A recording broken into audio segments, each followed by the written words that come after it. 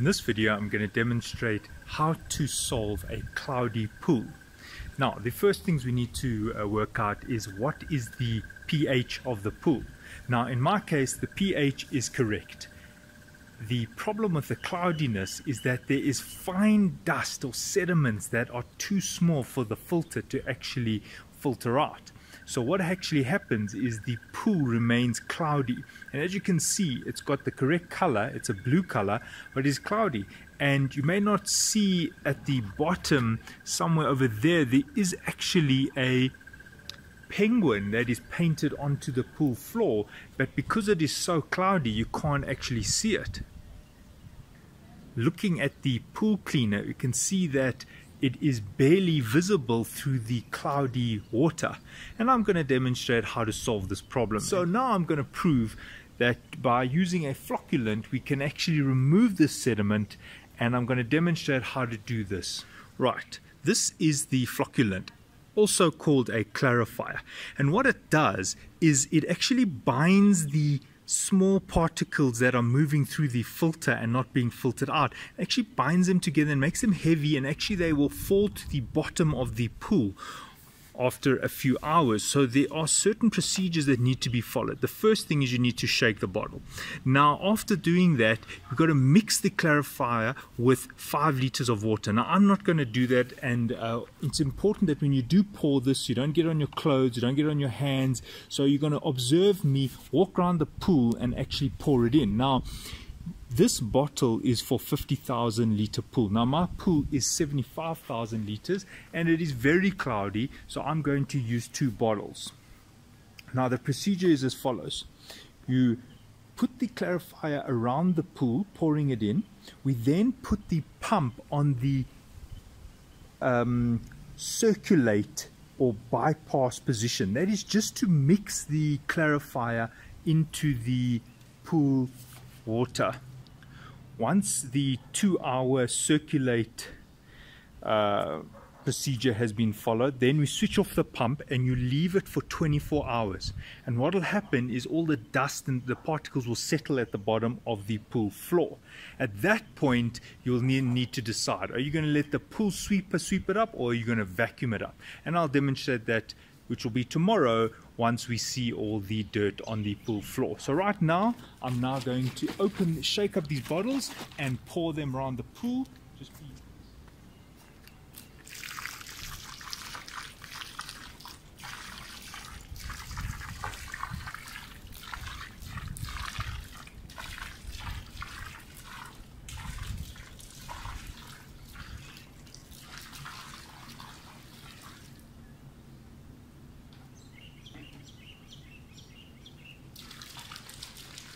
Now make sure the pump is going on the circulate option and leave it for 2 hours.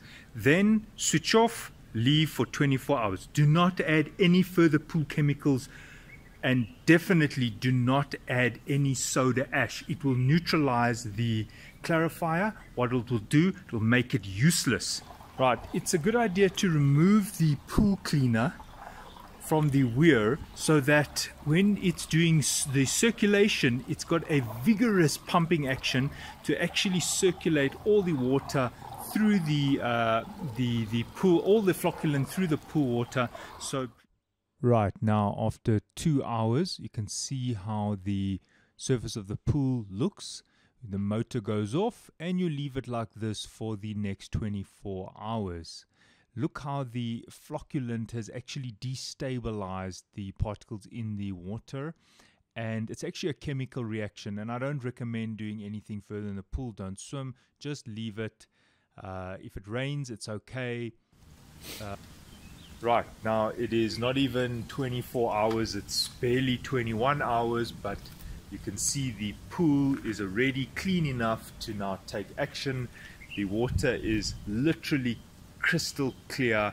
All the dust particles are clumped together and are now on the pool floor. Well, I don't want to say all the particles, but the ones that were making the pool cloudy. And now we have an option. Either we can just switch on the pool sweeper, or we can vacuum them up. Now my experience is that it's better to vacuum them up, because the pool filter is going to have to deal with this excessive amount of dirt. And what I'm going to do is I'm going to go and take the a fitting, as you can see there on the floor, and I'm going to just go to the parts of the pool floor where the most of the dirt has collected, and actually just vacuum it up, which means that you need to have the pool pump now on. So it will use a bit of water, and but it will be better for the filter in that I don't want this this fine particles to get back in the pool, and I have a feeling that some of them will, and I don't want to be doing this process again in 3 weeks time. So I'm going to literally vacuum, let's say about 2/3 of the pool floor, and the rest I'll leave for the pool sweeper to do, and the filter will capture that. And after you've done that, you must then do the backwash. So now I'm going to show you the vacuuming process. You can use an industrial vacuum, but it's not necessary. I've done this several times, and all you need is that little guy over there connected to your normal fitting, connected into the weir, and you set your pump on the backwash position. I'm now going to do that and demonstrate how to do the vacuuming process.